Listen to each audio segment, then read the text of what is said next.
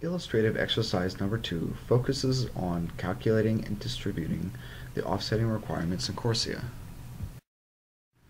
Offsetting requirements are determined by calculating the following values: the baseline CO2 emissions for different years, the sector growth factor for different years, the CO2 emissions and offsetting requirements for an aircraft operator, as well as examples for offsetting costs. Just as in the first exercise, there are only 10 states in the CORSIA world, states A to J. The combination of international routes and routes which are covered by CORSIA or not, along with the levels of CO2 emissions on each route for the respective years. These can be found in Assumption Table 4 of the exercise. Remember, a state's participation in the pilot phase and in the first phase of CORSIA is voluntary, and CORSIA applies to international routes between states, both of which are participating in CORSIA as per Assembly Resolution A39-3, paragraphs 9 and 10. Based on the information in Assumption Table 4 of the exercise, the first task is to calculate the following 4 values: the average of the total CO2 emissions covered by CORSIA between 2019 and 2020 for the year 2021, the sectoral growth factor for the year 2021, the average of the total CO2 emissions covered by CORSIA between 2019 and 2020 for the year 2024, and the sectoral growth factor for the year 2024.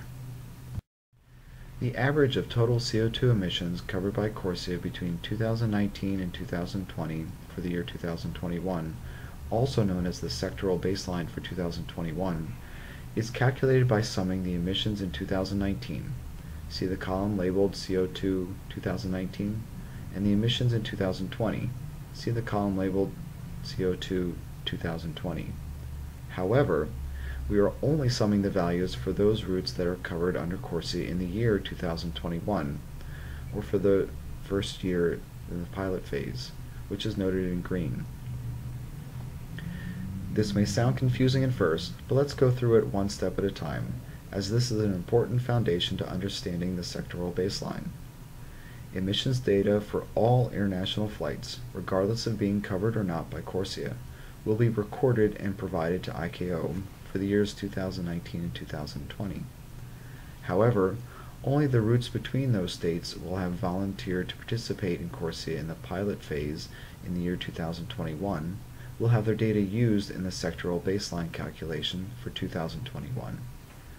The baseline emissions for years 2019 and 2020 depend on the routes covered by CORSIA in the given year, and that the baseline will change when the number of states participating in CORSIA changes. In this scenario, 6 routes are covered in our CORSIA world in 2021. Therefore, the total CO2 emissions for those routes are summed for 2019 and separately for 2020, which are 316 and 334 respectively. These values are then added together and divided by 2 to calculate the average total CO2 emissions covered by CORSIA for the year 2021, or the 2021 sectoral baseline, which is 325. It should be noted that the values are an illustrative example only. Using the average of total CO2 emissions covered by CORSIA between 2019 and 2020, which is what we just calculated in the first step, we can now calculate the sectoral growth factor for year 2021. As per Resolution A39-3, paragraph 11, the sectoral growth factor in a given year is equal to the total CO2 emissions covered by CORSIA in a given year, represented by the letter A. Then, subtracting the average of the total CO2 emissions covered by CORSIA between 2019 and 2020, also known as the sectoral baseline, represented by the letter B, and that the remainder, A minus B, is divided by total CO2 emissions covered by CORSIA in a given year, or letter A. This value is then multiplied by 100 to denote a percentage. In this illustrative example, the sectoral growth rate for 2021 is 346 minus 325 divided by 346, which is 0.061 or 6.1%. On a side note, for the pilot phase in the years 2021 through 2023, there are two options for the use of an operator's emissions to calculate its offsetting requirements. For the pilot phase, the amount of offsetting requirements by an aircraft operator is calculated by multiplying the sectoral growth factor in a given year by the operator's CO2 emissions covered by CORSIA either in a given year or in 2020. For the first phase, in the years 2024 through 2026, the amount of offsetting requirements of an aircraft operator is calculated by multiplying the sectoral growth factor in a given year by the operator's CO2 emissions covered by CORSIA in a given year. For the average of total CO2 emissions covered by CORSIA between 2019 and 2020 for the year 2024, or the sectoral baseline for 2024, we follow the same steps as we did to calculate the sectoral baseline for 2021. However, this time we are summing the values for those routes that are covered under CORSIA in the year 2024, or the first year in the first phase, which are noted in green in the right side columns. Remember, only the routes between those states who have volunteered to participate in CORSIA in the first phase in the year 2024 will have their data used in the sectoral baseline calculation for 2024.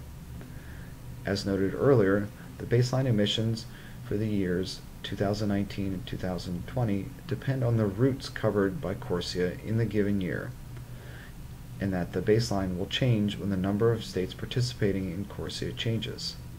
In this scenario, 5 additional routes have been added since 2021, for a total of 11 routes that are covered in our CORSIA world in 2024. Therefore, the new total CO2 emissions for covered routes are summed for 2019 and separately for 2020, which are 488 and 519 respectively. As before, these values are then added together and divided by 2 to calculate the average total CO2 emissions covered by CORSIA for the year 2024, or the 2024 sectoral baseline, which is 503.5.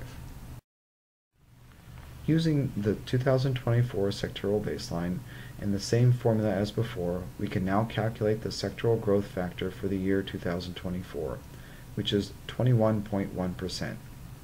It is interesting to note that the sectoral growth factor for the year 2024 is affected not only by changes to CO2 emissions values per year, but is also affected by changes to the number of states who additionally volunteer to participate in a given year, and the related changes to the additional routes covered by CORSIA. Based on the results of the first part of this illustrative exercise and the information on routes of aircraft operator A1 in Assumption Table 2, which can be found in the first illustrative exercise, you are asked to calculate 3 values. First, the emissions covered by CORSIA in 2024 by the aircraft operator A1. Second, the amount of offsetting requirements in 2024 by the aircraft operator A1. And third, the total offsetting cost if the emissions unit cost for the offsetting requirement is $5. Remember, only the CO2 emissions from routes covered by CORSIA are being taken into account when calculating the offsetting requirements for an aircraft operator. The CO2 emissions covered by CORSIA in 2024 by the aircraft operator A1 is 120 tons of CO2, or 60 tons plus 60 tons. This is because the aircraft operator A1 operates routes AB, AC, and AD. However, the route AB is not covered by CORSIA. The amount of offsetting requirements in 2024 by the aircraft operator A1 is 25.3 offsets. This is calculated by multiplying 120 tons, which is the CO2 emissions coverage by CORSIA in 2024 by the aircraft operator A1, by 21.1%, or the sectoral growth factor for the year 2024, calculated in the first part of this exercise. The cost for the offsetting requirements for aircraft operator A1 in 2024 is $126.50, which is calculated by multiplying the number of offsets required, or 25.3, by the $5 emissions unit cost assumed in this illustrative example.